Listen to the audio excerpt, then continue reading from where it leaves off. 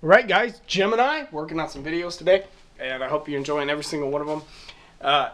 In this video, I want to, for those of you who know me, I've always been a big Hulk Hogan fan, and I grew up with Hulk Hogan and respected him and respected all the belts he won and watched all his matches, and I was a Hulkamaniac, and you know, he's run into recent trouble lately, and I'm not such a big Hulkamaniac, but I was a big fan. I think everyone was a Hulkamaniac back in the day.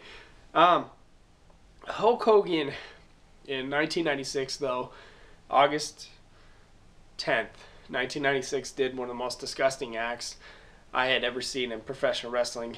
Hogan that night at Hog Wild was wrestling the Giant in the main event of a WCW pay-per-view. Hogan wins the world title, and his NWO guys come in the ring, and they they trash the Giant and Booty Man, and then at the end of the match, Hogan and Nash and Hall decided it would be a good idea to spray paint the World Heavyweight title. The replica, this is a replica belt. But you guys know what the big gold belt looks like, and they spray painted the world title. To me, that was one of the most disgusting, vile acts I had ever seen in wrestling. What is the word? Disparage, just vandalize the world title that had lineage going back 100 years to Frank Gotch and George Hackenschmidt. Obviously, that was a smaller version of the title back in the day. The early wrestlers had little teeny tiny belts. And the big gold belt was brought in like 85 by Flair. But still, man, I don't know what it was, but that one bothered me. Because me being a purist wrestling fan, I have so much respect for that big gold belt. And to see him spray paint that still, even all these years later, whatever it is, 19 years later, is still the sight of watching the Monday Night War DVD when Nash was holding the belt up and Hogan spray painting it still makes me sick to my stomach. And I can see the comments now. Oh, Gem, that was to get heat.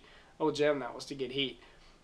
If you're a wrestling purist and you take this stuff serious, it was disgusting. It was a vile act. They might as well just cut that belt in half, smashed it up, and pissed all over it, because it was that's just a don't do type thing. That's like just disgusting. And it's a lot like Shawn Michaels humping the Canadian flag at Survivor Series to get heat. I understand the tricks they do to piss the crowd off, and obviously they spray painted the belt to piss the crowd off, but you have to think a little deeper than that. Dusty Rhodes was sitting there on commentary, and he says, "That's the belt I wore," and he couldn't believe it. And Bobby Heenan, who's been in the industry at that point for 30, 40 years, seen every wrestler come and go, managed world's champions, and Heenan was sick to his stomach. Even Schiavone, at that point had been announced for 13, 14 years for WCW and WWF in '89. He had to be, as much as people don't like Tony Schiavone, he had to be sick to his stomach over it. It was bad. They shouldn't have done that with the world title. To get heat or not get heat, you have to respect your world title. Spray painting it, vandalizing it, I don't know. And it was just to get heat.